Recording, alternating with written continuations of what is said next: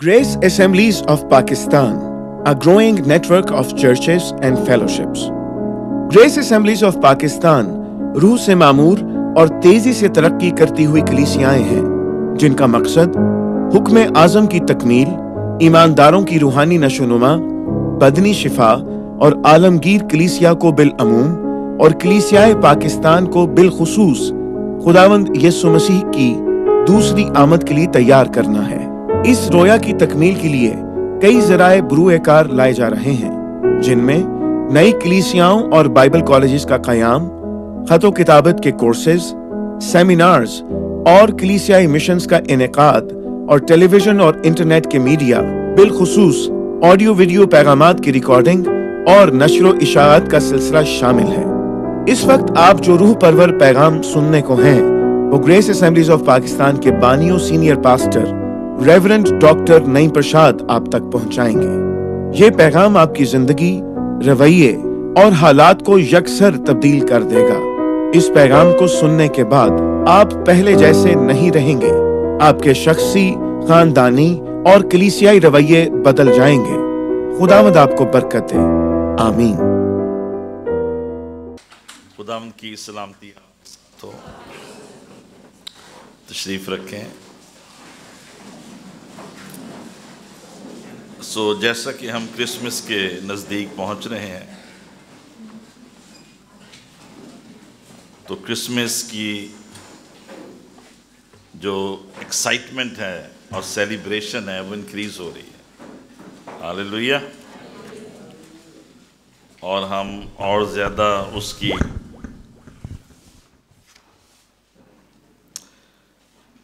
Closeness में और celebration में दाखिल हो रहे हैं। तो आज से हम कुछ क्रिसमस के ताल्लुक से पैगामात को देखेंगे, और भाई एल्फ्रेड ने आपके लिए ये बड़ा खूबसूरत फ्लैक्स जो है डिज़ाइन की है, ताकि आप उस सेलिब्रेशन को पिक्चराइज कर सकें। आमीन। और इसके ऊपर क्या लिखा हुआ है?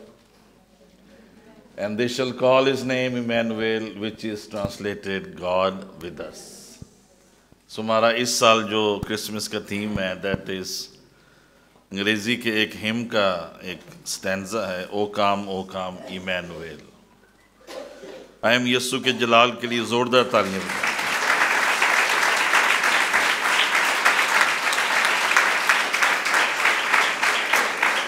आमीन।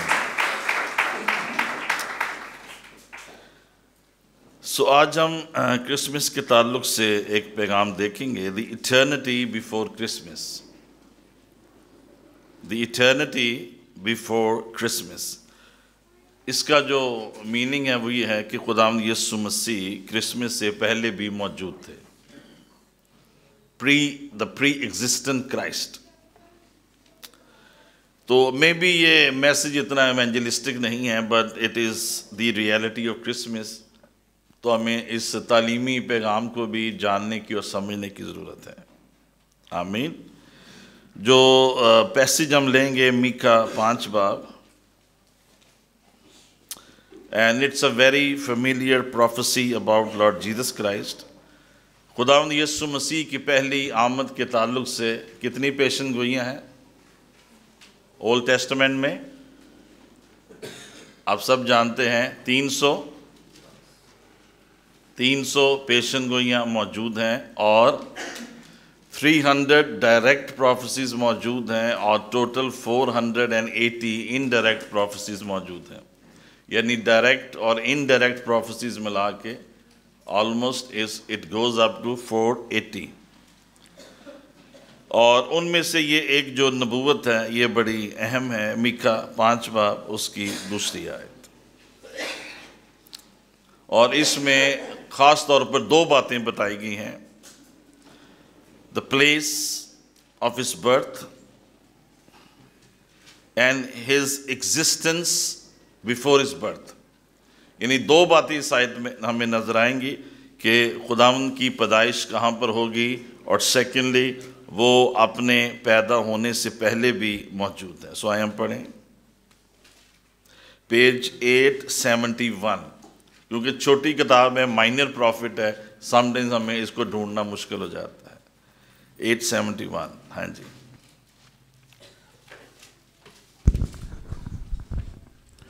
لیکن اے بیت لحم افراطہ، اگرچہ تو یہودا کے ہزاروں میں شامل ہونے کے لیے چھوٹا ہے، تو بھی تجھ میں سے ایک شخص نکلے گا اور میرے حضور اسرائیل کا حاکم ہوگا، اور اس کا مصدر زمانہ سابق ہاں قدیم الایام سے ہے.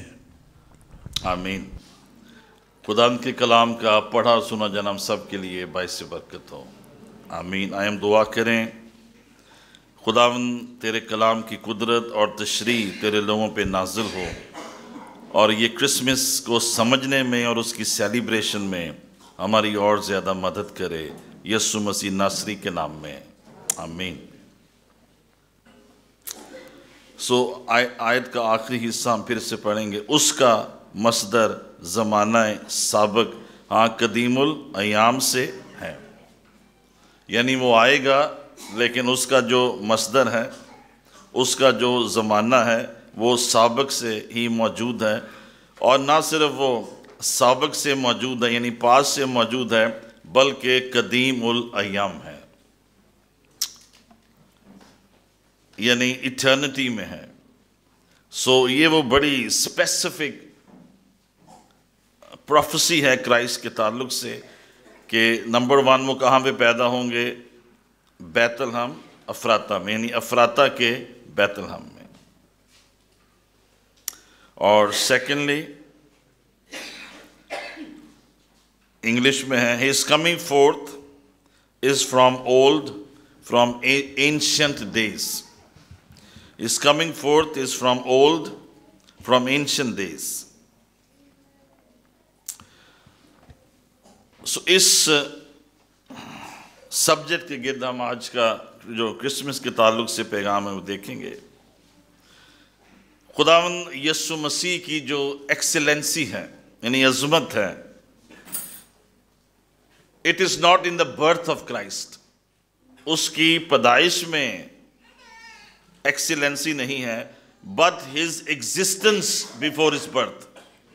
پیدائش سے پہلے بھی موجود ہونا خداوند یسوع مسیح کی عظمت ہے.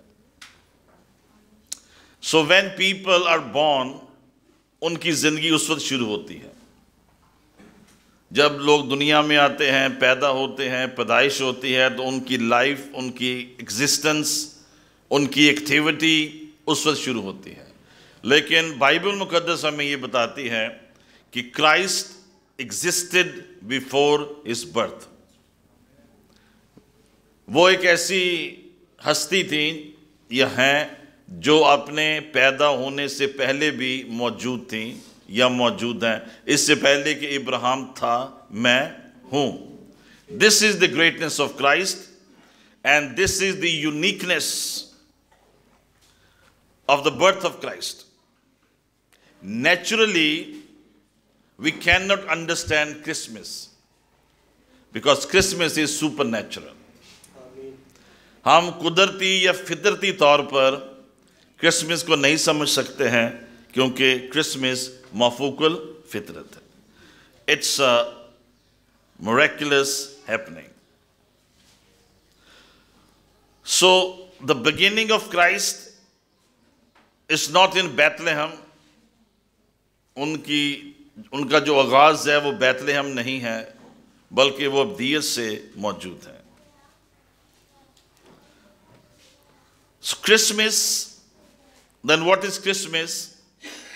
Christmas is the birth of the humanity of Christ.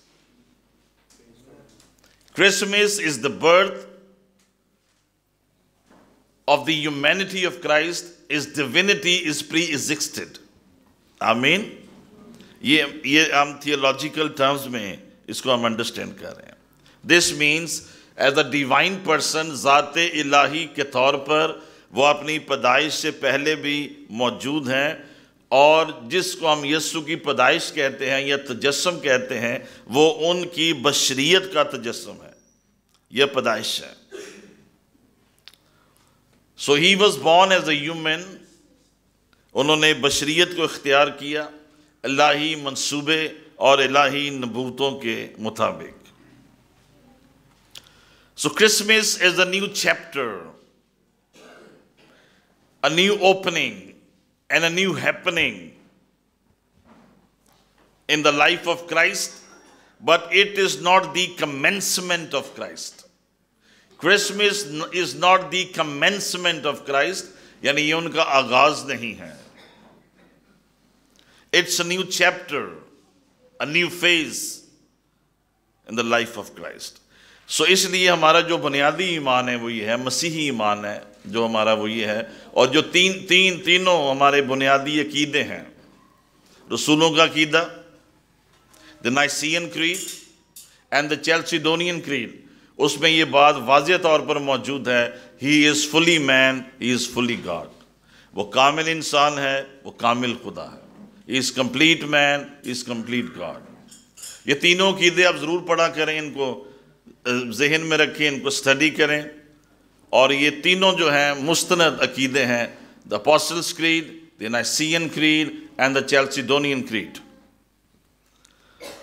اور ان میں جو سب سے مختصر ہیں، ان کا سبجیکٹ سب کا ایک ہی ہے، لیکن جو مختصر ہے وہ رسولوں کا عقیدہ ہے. It's only 102 words in English language. لیکن ان سب کا جو میسیج ہے وہ ایک ہے. سو جب ہم کہتے ہیں وہ کامل خدا ہے اور کامل انسان ہے، اٹس ڈیفیکلٹ ٹو انڈرسٹینڈ. انسانی ذہن کمپریہینڈ نہیں کر پاتا ہے، کیونکہ ہماری جو نالج ہے، ہمارا جو ایکسپیرینس ہے، اور جو ہم اپنے ارد گرد دیکھتے ہیں، وہ تجربہ کیا ہے؟ One person one nature. ہماری انڈرسٹینڈنگ کیا ہے؟ ہمارا تجربہ کیا ہے؟ ہماری سائنس کیا ہے؟ ہماری ساری نالج کیا ہے؟ ہماری اسٹڈی کیا ہے؟ One person one nature. You are one person, you have one nature. اس سے بڑھ کر سمجھنا اور اس سے اگلے درجے میں داخل ہونا انسان کے لیے مشکل ہو جاتا ہے، because we have our own limitations. لیکن جب آپ پاک ایمان میں بڑھتے ہیں، جب آپ ایمان کا لفظ میں نہیں، when you grow in holy faith, then you understand more than others can understand. Then you can understand differently. And then you can understand at a higher level. پھر آپ اس بات کو سمجھ پائیں گے، there can be one person and two natures. ہمارا knowledge کیا ہے؟ One person one nature. لیکن کرائسٹ کی جو ان کی پرسنالٹی ہے، یہ پرسن ہوڈ ہے، it says and it speaks one person to nature's. ذات الہی بھی موجود ہے، ذات انسانی بھی موجود ہے. کرسمس وہ دن ہے جب الوہیت نے اپنے اوپر بشریت کو پہن لیا. And when he became man, and when he became a human being, تو ان کی ڈیوینٹی میں کسی طرح کی کمی نہیں آئی. The divinity was there, the full divinity نے اپنے اوپر full humanity کو پہن لیا. یہی بات پولس رسول فلپیوں خط میں بیان کرتے ہیں.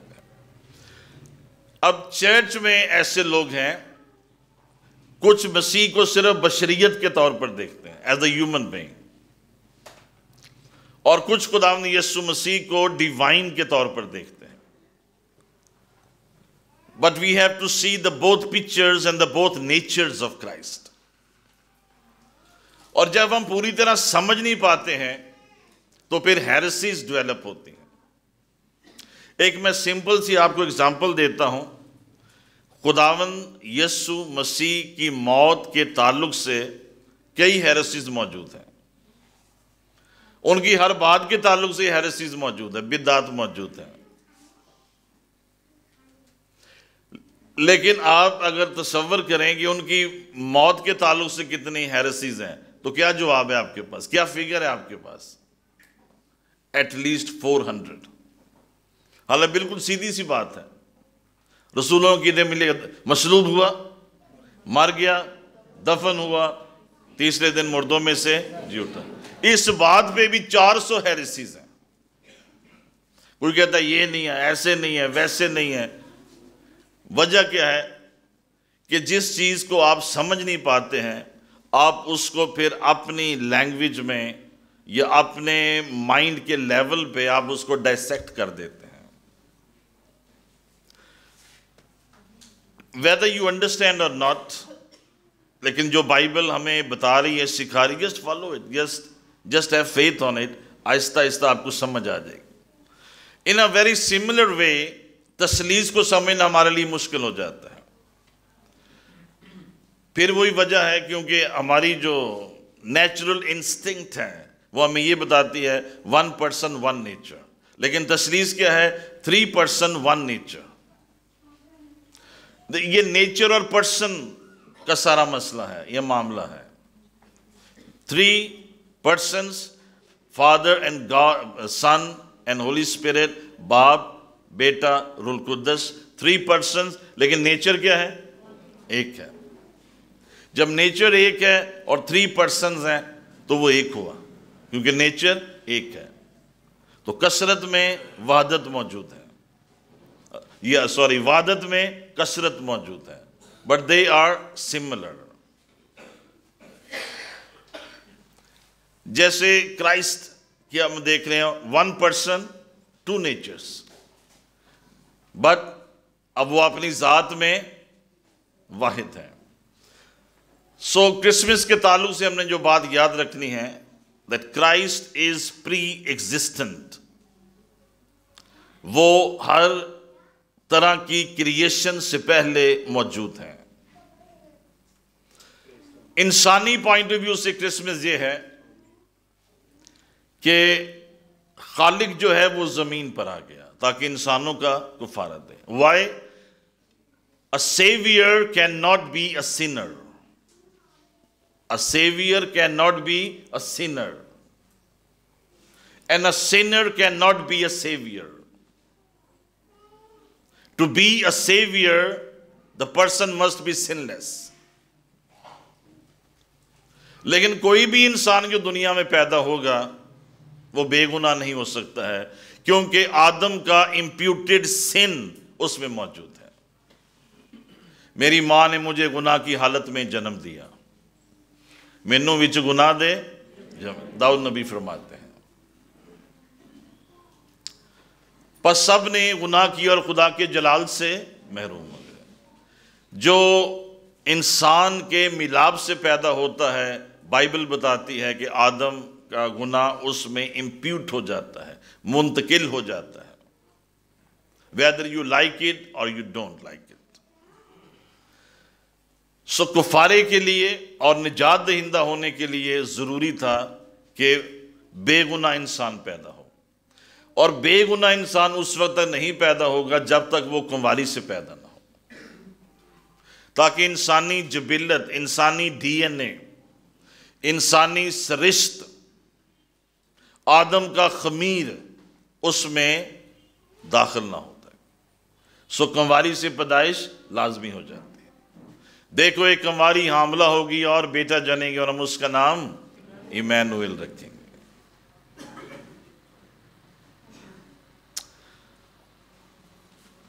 And thirdly، if somebody is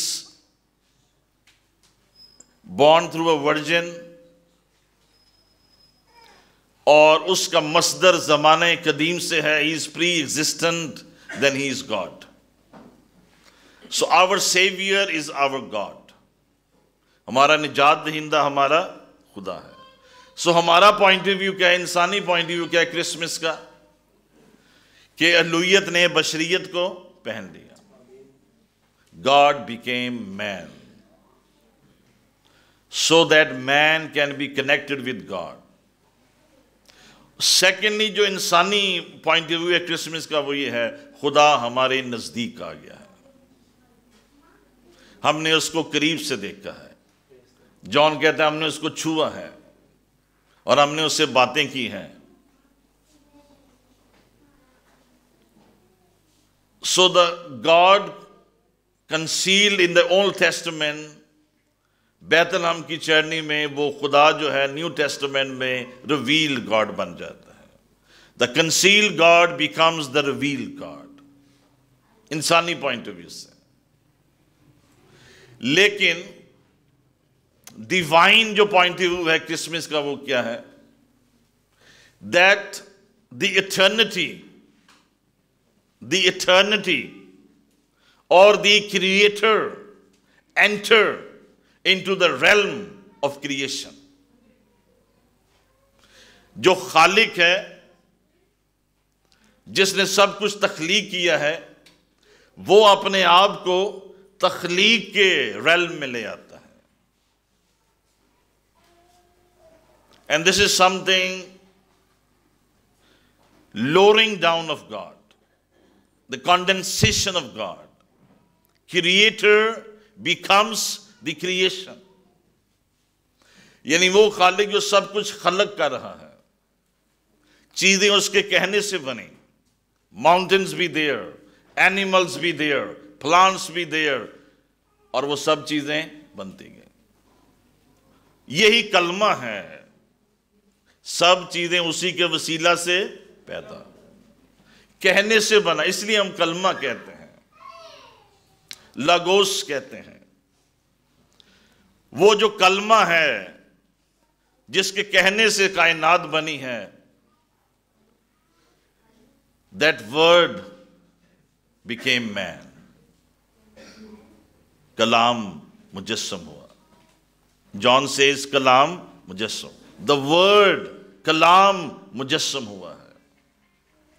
کلام نے، کلمے نے ہمارے لیے کفارہ دیا ہے، اور ہم اس کلمے پہ ایمان رکھتے ہیں جس کو بائبل کیا ٹائٹل دیتی ہے؟ دا سن آف گاڈ.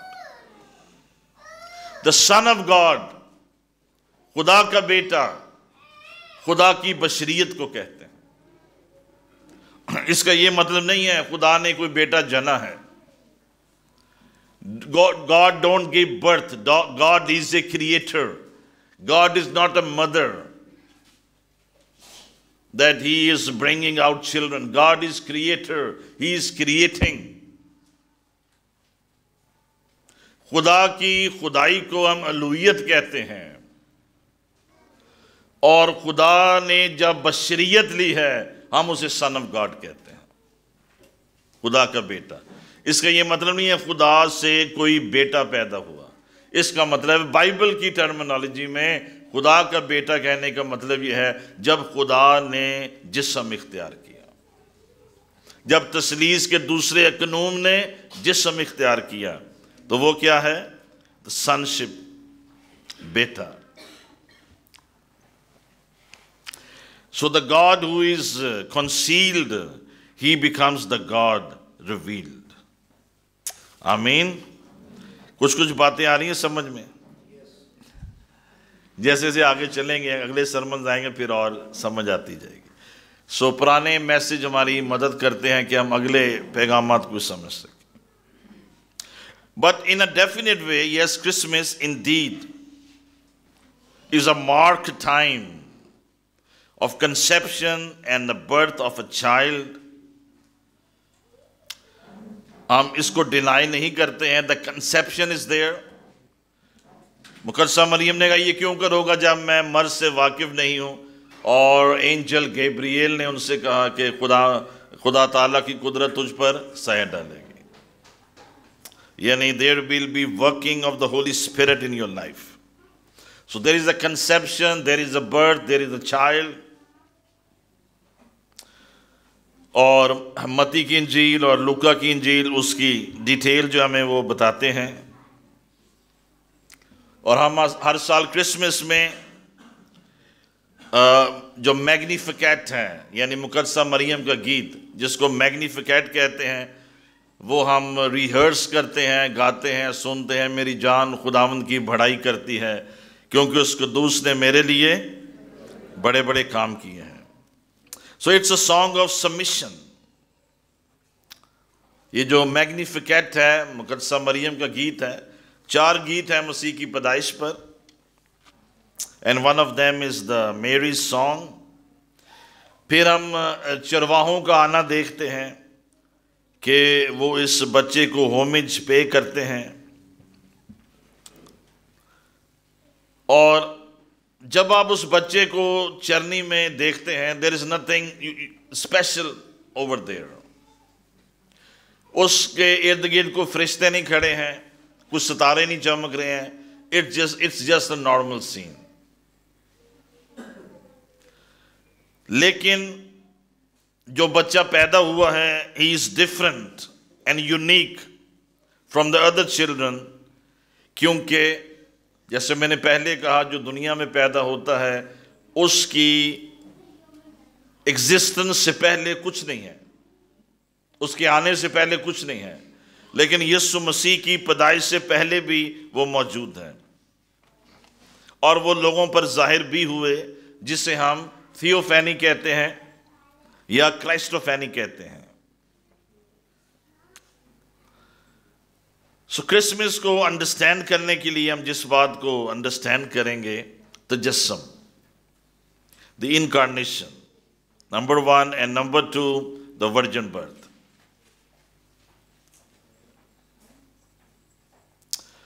سو انکارنیشن ایک ایسی ٹرم ہے یا ٹرمنالوجی ہے، یہ ورڈ ہے جو صرف خداوند یسوع مسیح کے لیے کوائنڈ ہوا ہے، یوز کیا گیا ہے. And it's a process of the condensation of the divinity into humanity. یہ ڈیوینٹی کو ہیومینٹی کے لیول پر لانا ہے تاکہ وہ انسانوں کا کفارہ بن سکے.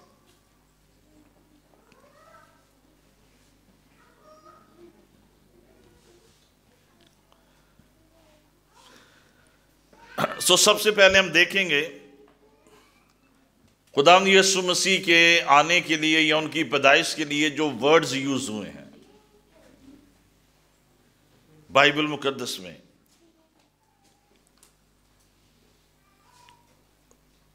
سو لیٹس ریڈ جان 8، یوحنا 8 باب 58 اور 59 ورس. جان 8 58 اور 59 ورس.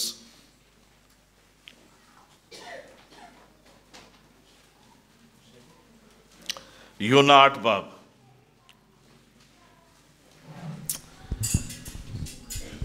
58 اور 59 ورس. اس آیت میں you all know this verse، خداوند یسوع مسیح اپنی پیدائش کے یا اپنے آنے کے تعلق سے یہ بتا رہے ہیں کہ I am a pre-existent God. اور ایک جگہ پر وہ یہ بھی فرماتے ہیں جس نے مجھے دیکھا اس نے باپ کو دیکھا. یسوع کا چہرہ باپ کا چہرہ ہے، بیٹے کا چہرہ باپ کا چہرہ ہے، اور یسوع کا چہرہ خدا کا چہرہ ہے. میں اور باپ ایک ہی ہیں. میں اپنے باپ کی گود میں سے نکلا ہوں. جس نے مجھے دیکھا اس نے باپ کو دیکھا. So when we say Jesus is God, this is not heresy. ہم کسی انسان کو خدا نہیں بنا رہے ہیں، ہم خدا کو انسانی شکل میں دیکھ رہے ہیں.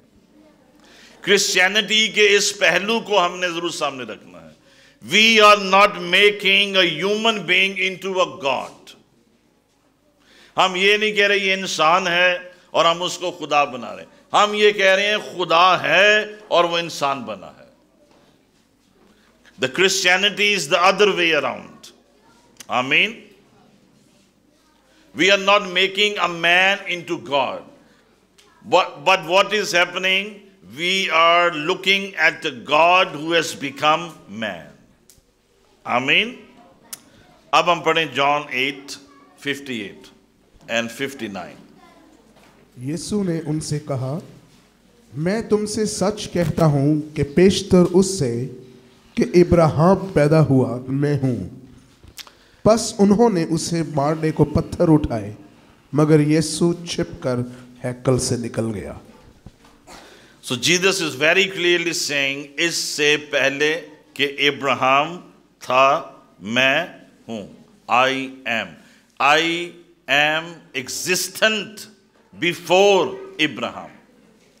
اور جو ابراہیم سے 2000 سال بعد آ رہا ہے یا 3000 سال بعد آ رہا ہے، اور وہ یہ کہہ رہے ہیں کہ میں ابراہیم سے پہلے موجود ہوں، تو پھر وہ یہ بھی کہہ سکتے ہیں کہ میں آدم سے بھی پہلے موجود تھا، میں سب سے پہلے، سب چیزیں اسی کے وسیلہ سے پیدا ہوئیں۔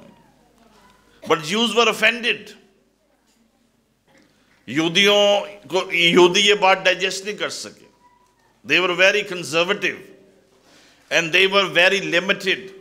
ان کی سوچ اور ان کی اپروچ بہت نیرو تھی، اور انہوں نے خداوند کو کیا کرنا چاہا؟ سنسار کرنا چاہا۔ وہ یہ سوچ نہیں سکتے ہیں کہ ایک شخص جو آج ہے وہ ابراہیم سے پہلے کیسے ہو سکتا ہے۔ کیوں خداوند نے ابراہیم کا نام لیا؟ کیونکہ فادر ابراہیم کی جو ریورنس ہے وہ جیوز کے لیے ٹو مچ ہائی تھی۔ He is the father of the faith. اور جیوز کے لیے یہ بات بڑی افینسو تھی، کوئی بات باپ ابراہیم کے خلاف کی جائے یا کوئی بات جو ہے الوہیم کے اگینسٹ کی جائے، جیوز اس کو ٹالریٹ نہیں کر سکتے تھے۔ For them, Father Abraham, after God, the only thing, the only superior patriarch they believed in was Father Abraham. اور وہ ٹھیک بھی تھے اپنے concept. A great man of the patriarchs, great man of God. Abraham, Isaac, Jacob, Joseph، جتنے پیٹریارکس ہیں old testament کے، بنیادی طور پر یہی چار ہیں۔ Great heroes of Israel and our faith. لیکن یہ بات ان کو بڑی offensive لگی کہ how he is saying before Abraham I was یا I am، جو ٹینس انہوں نے یوز کی ہے وہ پاسٹ کی نہیں ہے، وہ اپنے ان کی ایگزسٹنس کی ٹینس ہے۔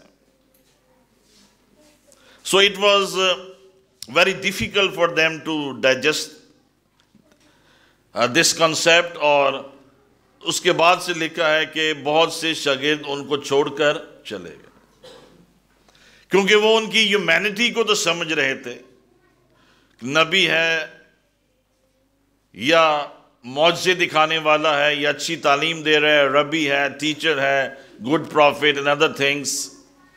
He is the voice of God, but they cannot believe he is God. وہ یہی ایمان رکھ رہے تھے، he is the voice of God. سیکھنے آ رہے ہیں، پوچھنے آ رہے ہیں، مطلب پوچھ رہے ہیں، سوال کر رہے ہیں، جواب چاہتے ہیں، لیکن یہ ماننے کے لیے تیار نہیں ہے کہ وہ خدا ہے۔ But Jesus is telling them in plain words، جس نے مجھے دیکھا اس نے باپ کو دیکھا۔ یوحنا 6 باب اس کی 62 آیت اور 66 آیت۔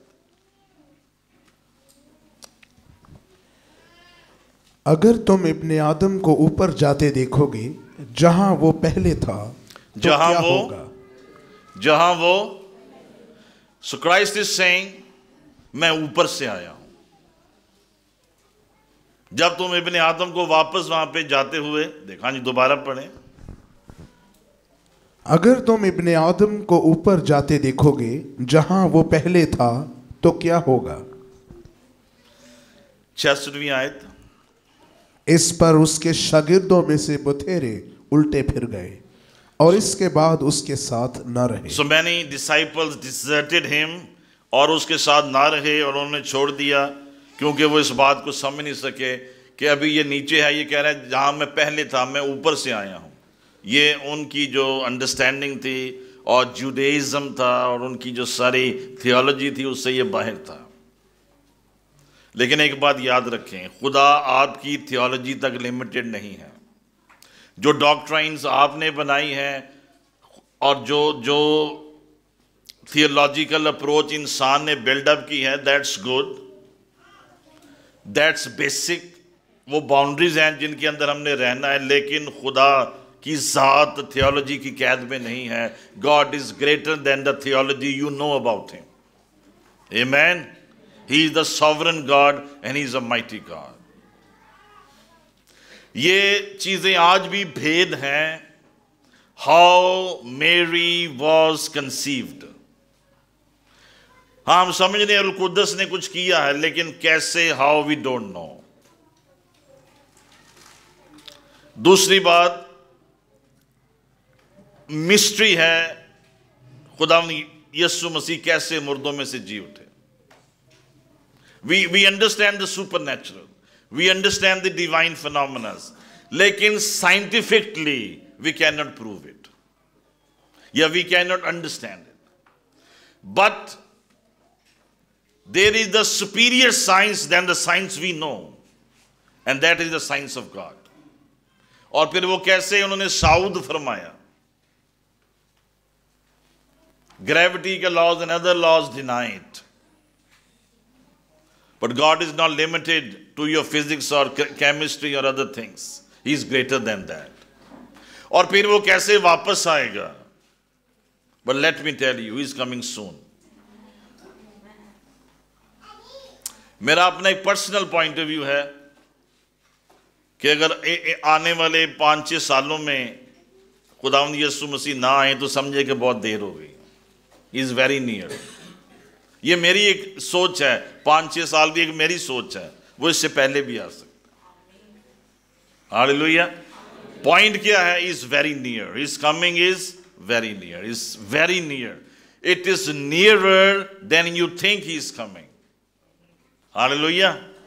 تیاری کر لیں، اپنے پٹکے کس لیں، وہ کسی وقت بھی آ سکتا ہے.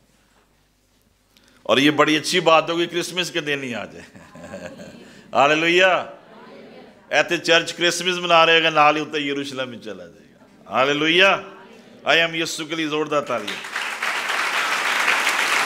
پریز گاڈ.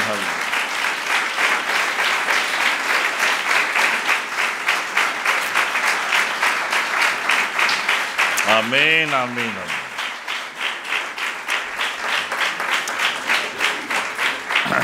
سو ہم بیسیکلی کیا اسٹڈی کر رہے ہیں، کیا دیکھ رہے ہیں کہ چرنی میں آنے سے پہلے وہ موجود ہے ایز گاڈ، اور چرنی میں ہی کمز، مینجر میں he comes as a human being, اور ہم اس کے بشریت میں آنے کو سیلیبریٹ کر رہے ہیں. ہم اس کے پیدا ہونے کو نہیں سیلیبریٹ کر رہے، اس کا مصدر زمانہ قدیم سے ہے. ہم اس کی بشریت کو سیلیبریٹ کرتے ہیں. And this is also great. ایک اور حوالہ پڑھیں، عبرانیوں 7 باب اس کی 3 آیت. یہ بے باپ بے ماں بے نسب نامہ ہے، نہ اس کی عمر کا شروع نہ زندگی کا آخر، بلکہ خدا کے بیٹے کے مشابہ ٹھہرا. ہاللویہ. خدا کے بیٹے کے مشابہ ٹھہرا. کس کی بات ہو رہی ہے؟ یسوع کی. ملک صدق یسوع کے مشابہ ٹھہرا. یعنی ابراہیم نے اولڈ ٹیسٹمنٹ میں جس ہستی کو اپنی دعیکی دی وہ یسوع مسیح تھا، جس کا ہاں جی آپ اس کی جو لائف کی ڈیفینیشن ہے وہ پڑھیں دوبارہ سے. یہ بے باپ بے ماں بے نسب نامہ ہے، یعنی نو beginning, know father know mother, know human kind of beginning. He is divine. He is before the beginning. ابتدا میں کلام تھا. In the beginning was the word. یعنی کئی دفعہ آپ سوچتے ہیں پہلے کیا تھا، اس سے پہلے کہ خدا تھا کیا چیز تھی؟ یہ ازل سے ہی خدا موجود ہے. جب ہم خدا کہتے ہیں تو again we means باپ بیٹا روح القدس. کلام is one of the thing. Yes, you are right. ہاں جی آگے. نہ اس کی عمر کا شروع نہ زندگی کا آخر، No end, no beginning. بلکہ خدا God کے بیٹے is a beginningless God. And He is an endless God. اب پھر ہمارے لیے سمجھنا اس لیے مشکل ہے کیونکہ انسانی جو اپروچ ہے، ہم کسی چیز کا آغاز دیکھتے ہیں، ہم کسی چیز کا اینڈ دیکھتے ہیں. یہ شروع کتوں ہے؟ کئی لوگ کہتے ہیں شروع سٹارٹنگ تو میں دساں گا. یار ایک کوئی گل ہے، شروع بھی ہوئی سٹارٹنگ بھی ہوئی. سو ہیومن انڈرسٹینڈنگ یہ ہے دس از the beginning, this is the and. یہ ملک 47 میں شروع ہوا. So we are familiar with these things. لیکن یہ جو ٹرمنالوجی ہے, یہ جو ایگزسٹنس ہے, یہ جو ریلم ہے, یہ جو لیول ہے, یہ جو زندگی ہے, ہم اس کو نہیں سمجھ سکتے ہیں جس کا شروع بھی کوئی نہیں ہے, جس کا آخر بھی کوئی نہیں ہے. That is God. Hallelujah. So Paul is saying Christ is pre-existent. ہم جس ٹاپک کو فالو کر رہے ہیں وہ یہ ہے کہ وہ اپنے پیدا ہونے سے پہلے بھی موجود ہے. We celebrate the humanity of Christ. اور وہ بھی ہمارے لیے اس لیے عظیم ہے کہ اگر وہ بشر بن کر نہ آتا, بشریت میں نہ آتا, تو ہمارا کفارہ نہیں ہو سکتا تھا. اس کے آنے نے آپ کو ویلیو دے دی ہے. His coming has given dignity to man. خداوند یسوع مسیح نے انسانیت کا رتبہ بلند کر دیا ہے, انسان کا درجہ بلند کر دیا ہے. By healing, he gives you dignity. جب وہ آپ کو شفا دیتا ہے, معاوضے دیتا ہے, وہ آپ کی ڈگنیٹی بلند کر دیتا ہے. جب وہ آپ کو نجات دیتا ہے, وہ آپ کی ڈگنیٹی بلند کر دیتا ہے, وہ آپ کا مقام بلند کر دیتا ہے. جب وہ آپ کی دعا کا جواب دیتا ہے, حالانکہ خدا کی کوئی مجبوری نہیں ہے کہ وہ آپ کی دعا کا جواب دے. He is not responsible for that. لازمی نہیں ہے خدا آپ کی دعا کا جواب دے. He is our master. اس کا جو دل چاہے وہ کرے. اور ضروری نہیں ہے کہ جو ہم مانگتے ہیں خدا ہمیں, He is not bound to do it. یہ لازمی نہیں ہے خدا کے لیے جو ہم مانگتے ہیں ہمیں ضرور دے. لیکن خدا نے اس بات کو اپنے رحم کے سبب سے اپنی ذمہ داری بنا لی ہے, ایک طرح سے اوبلیگیشن لے لی ہے کہ جب میرے بچے مجھے پکاریں گے میں ان کو جواب دوں گا. This is the mercy of God. This is the dignity, this is the level God has given you. He is not bound to answer you. خدا پابند نہیں آپ کے لیے معجزہ کرے, خدا باؤنڈ نہیں آپ کے لیے کچھ کرے. ایون خدا یہ بھی اس بات کے لیے بھی باؤنڈ نہیں تھا کہ وہ دنیا میں آئے یا وہ کفارہ دے. اس کی محبت نے اس کو مجبور کیا کہ وہ یہ سب کچھ کرے.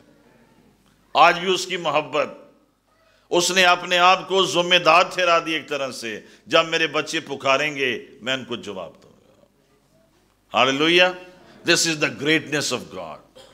اس سے بھی بڑھ کر this is the wonder of God. This is the wonder of God.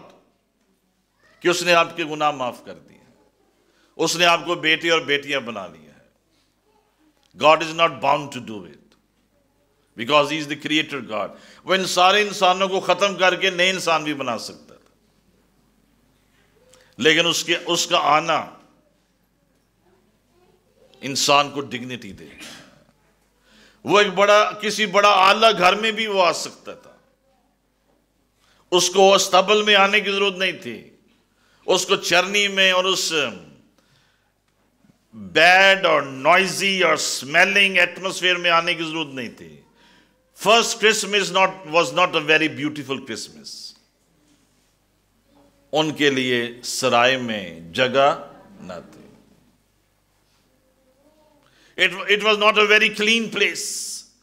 وہ بیت لحم کے کسی اچھے گھر میں پیدا ہو سکتا تھا, وہ کسی محل میں پیدا ہو سکتا تھا, لیکن وہ شخص جو گناہ کی بدبو میں اور دلدل میں زندگیاں بسر کر رہے تھے, وہ مین جو اپنی ڈگنیٹی لوز کر چکا تھا, وہ انسان جو کھو چکا تھا, وہ انسان جو خدا سے دور ہو چکا تھا, اس کو بچانے کے لیے وہ چرنی میں آ گیا. This is the greatness of God. This is the wonder of God. Greatness بہت چھوٹا ورڈ ہے.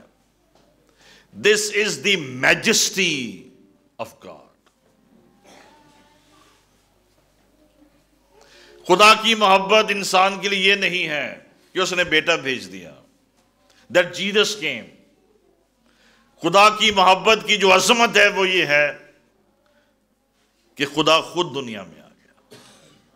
The Creator came into His creation to save His creation. خالق جو ہے وہ اپنی مخلوق میں اتر آیا تاکہ وہ اس کو نجات دے سکے. Don't feel depressed. اپنے آپ کو کمزور نہ سمجھیں, اپنے آپ کو کمتر نہ سمجھیں, اپنے آپ کو رد کیا ہوا نہ سمجھیں. The wonder of God and the sovereignty of God has given dignity to man. Hallelujah. اس نے آپ کا رتبہ بلند کر. There are millions of angels. کائنات میں billions and trillions of angels ہیں, لیکن وہ سب اس کے حضور میں کھڑے رہتے ہیں, کھڑے رہتے ہیں, کھڑے رہتے ہیں. لیکن انسان کو یہ شرف دیا گیا ہے کہ وہ اس کے ساتھ آسمانی تخت پر بیٹھے گا. ہاللویا. کیا تم نہیں جانتے ہو تم فرشتوں کا انصاف کرو گے؟ کیا تم نہیں جانتے تم اس کے ساتھ آسمانی مقاموں پر بٹھائے گئے ہو؟ آسمانی مقاموں پر بٹھائے گئے ہو. Angels for years and for ages they stand before God. But man will sit with God. اور زمانوں سے from ages یہودی اس بات کے منتظر تھے, او کام ایمانویل, ایمانویل آ جائے, مسایہ آ جائے. اور آج سے 2000 سال پہلے وہ جس کے منتظر تھے وہ چرنی میں آ گیا. ہاللویا. اس وقت کی دنیا اس وقت بھی اس کے لیے تیار نہیں تھی, اور اس کی دوسری آمد پر بھی دنیا اس کے لیے تیار نہیں ہوگی, لیکن آپ نے تیار ہونا ہے. 400 سالوں سے نبوت بند تھی. After Malachi there was no prophecy, no prophet, no word of God. لیکن جیسے ہی مسیح کی آمد ہوتی ہے, پیدائش ہوتے ہیں, فرشتے بھی آئے ہیں کلام کرنے کے لیے, جبرائیل بھی آیا ہے کلام کرنے کے لیے, اور سمیعن نے بھی نبوت کی ہے, اور اینا نے بھی نبوت کی ہے, اور ایک آسمان ایک بار پھر سے کھل گیا ہے کیونکہ بیٹا زمین پر آ گیا. اب تو ہیکل میں اس پردے کی بھی ضرورت نہیں ہے جس کو ہم آئینے میں دیکھتے تھے, جو پردے کے پیچھے تھا وہ روبرو دنیا میں آ گیا ہے. ہم نے اس کا ایسا جلال دیکھا جیسا کہ باپ کے اکلوتے کا جلال ہے. وہ خدا کا پرتو ہے, اس کی ذات کا نقش ہے. وہ عجیب مشیر خدائے قادر, ابدیت کا باپ اور سلامتی کا شہزادہ ہے. وہ داؤد کے تخت پر ہمیشہ تک سلطنت کرے گا, اور جب یسوع مسیح کی زمین پر 1000 سالہ بادشاہت ہوگی, آپ اس کے ساتھ مل کر بادشاہی کریں گے. Hallelujah. You are the people of King. آج آپ خدا کے بیٹے اور بیٹیاں ہیں. 1000 سالہ بادشاہت میں آپ خدا کے لیے بادشاہ اور شہزادے اور شہزادیاں ہوں گے خدا کے. ہاللویا. کرسمس نے آپ کی ایڈینٹی بدل دی ہے. کرسمس نے آپ کا مقام بدل دیا ہے. کرسمس نے آپ کو ڈگنیٹی دے دی ہے. ابھی آپ کچھ بنا دیے گئے ہیں, اور آپ اس سے بھی زیادہ ابدیت میں بنا دیے جائیں گے. ہاللویا. آئیں یسوع بادشاہ کے لیے زوردار تالیاں بجائیں.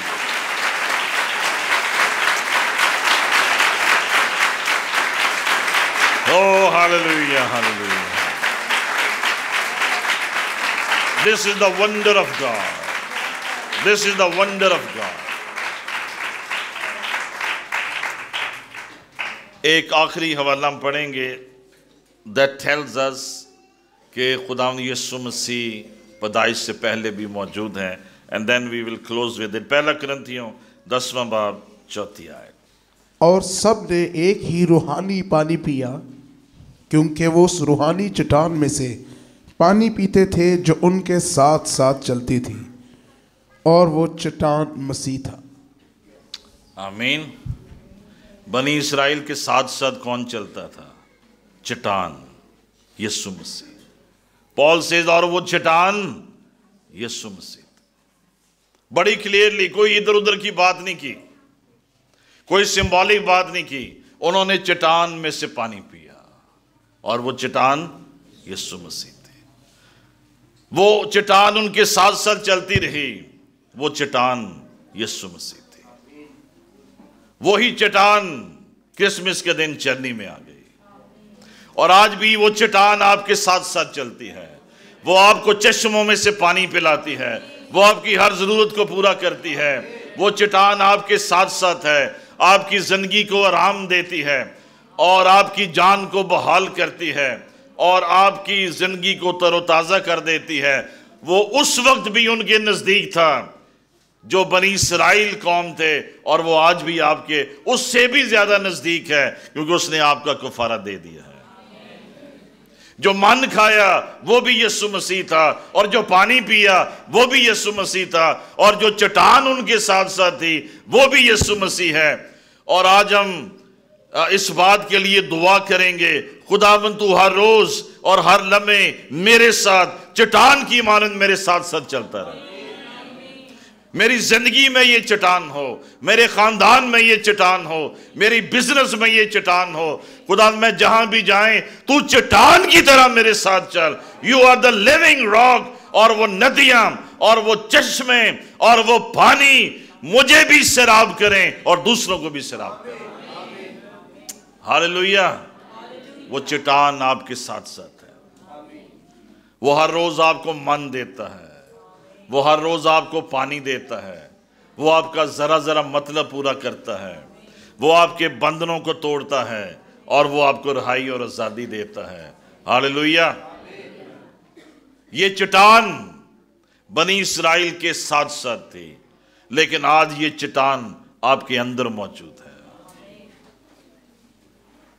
اگر تم مجھ سے پانی مانگتی تو میں تجھے پینے کے لیے وہ پانی دیتا جو تیرے اندر سے زندگی کا پانی بن جاتا، تیرے اندر سے زندگی کے پانی کی ندیاں جاری ہو جاتی۔ آج وہ ندیاں ہمارے اندر، وہ چٹان ہم میں رہتی ہے، اور اس کا نام یسوع ہے، اور وہ خدا کا اکلوتا بیٹا ہے۔ ہاللویہ۔ آئیں یسوع کے لیے زوردار تالیاں بجائیں۔ پریز گاڈ۔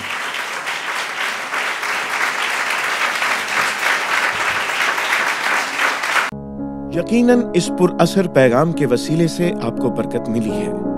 اگر آپ اب تک کسی طرح کے حالات، مشکلات یا گناہ کے باعث پریشان ہیں تو آج ہی خداوند یسوع مسیح کے پاس آئیں۔ خداوند یسوع نے فرمایا ہے، اے بوجھ سے دبے لوگو میرے پاس آؤ، میں تمہیں آرام دوں گا تو تمہاری جانیں آرام پائیں گی۔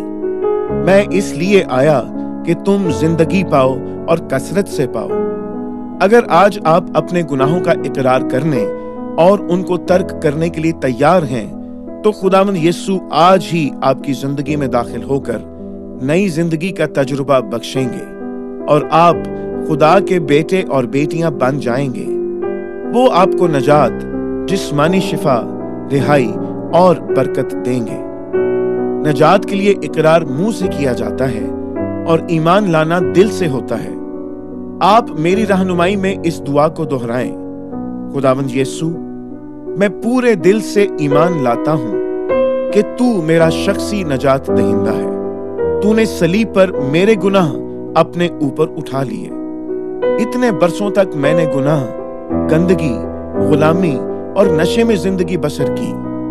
آج تو مجھے اپنے پاک خون کے وسیلے سے دھو اور پاک اور صاف کر، میری زندگی میں آ اور میری زندگی کا مالک اور خداوند بن۔